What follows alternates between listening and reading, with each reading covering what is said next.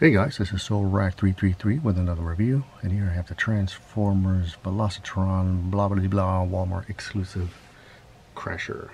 I forget the full name of the line, but I don't care. This is our old Gobots Crasher with a new figure. I think I would like to see more Gobots characters. I think that would be cool. I do think it sucks that Hasbro now owns the Gobots and just do nothing with them. I guess that's what you do. You buy out a company that's in competition, and that's it. But just imagine if Gobots was still its own brand. Where would that be? You would have an entire line of, alien transforming robots competing with Transformers. But Hasbro bought, was it Tonka, who owned Bandai? I forget how it was, many decades ago, and then just never did anything with it.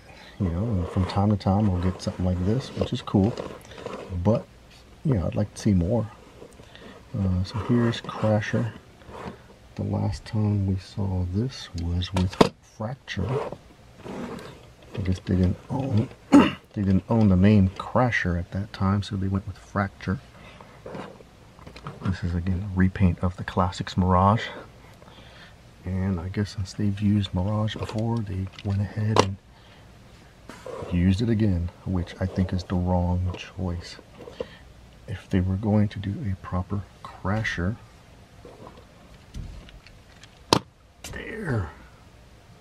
that would have been perfect for a Crasher. Why? Because that. I mean, that. Other than the two wheels, you could put a little dome here to mimic this. Just do a little retooling, and there's Fracture, or Crasher, I should say. So, I mean, that missed opportunity. I mean, if all they were going to do was a repaint, they should have gone with this option. But anyway, here is Crasher. Gobots Crasher, which has survived since childhood. And what I've always loved about Gobots as a kid, they are Hot Wheel size. We got Hot Wheel size transforming robots. I had a bunch of these in my pocket in elementary school when we went to field trips. I like Transformers, but these were cool to just carry.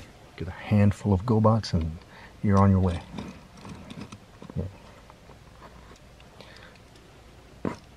Anyway, back to Crasher. Oh, and I have the repaint too. I don't know what the name of this one is, but I have them both. And to transform her, just unpeg the weapons, and transforming this is not fun. It just feels, I mean, it looks cool.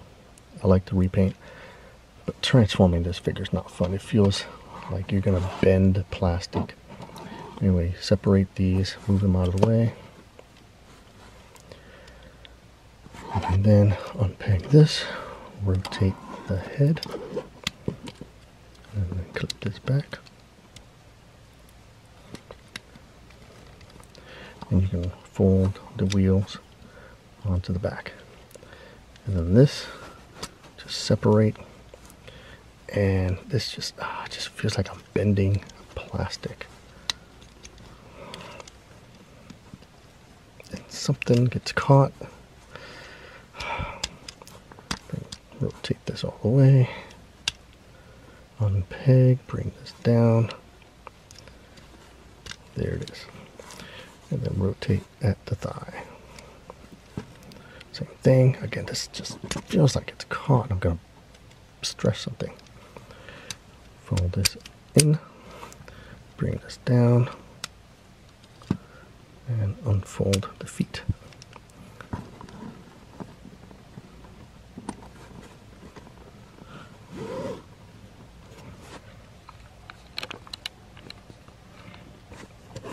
Then fold this down, peg on the side, rotate this spoiler, and bring out the fist. And then the torso, just kind of hinge downward, and then peg.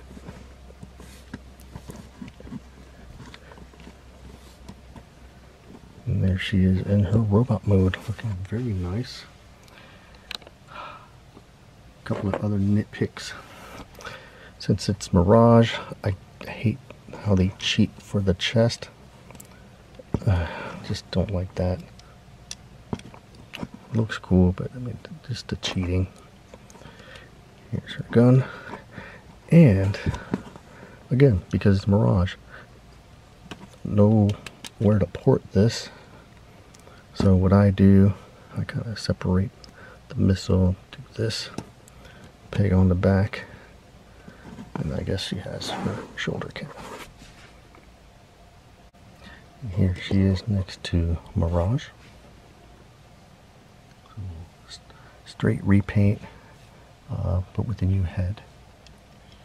And here she is with Fracture, which I think is a straight repaint. I think Mirage has the same head. And then here's the Gobot Crusher. Now, I remember she would stomp her foot on the ground and things would shake. So I wonder who would win out of battle. But again, missed opportunity. They should have just repainted this guy. You know, put a dome here, remold this, give it a different head. You know, then, you know, they could have given her a chest similar to this. That's what they should have done. But they didn't, and oh well. There she is. Transformers, Velocitron, and Gobots Crasher. Thanks for watching, guys.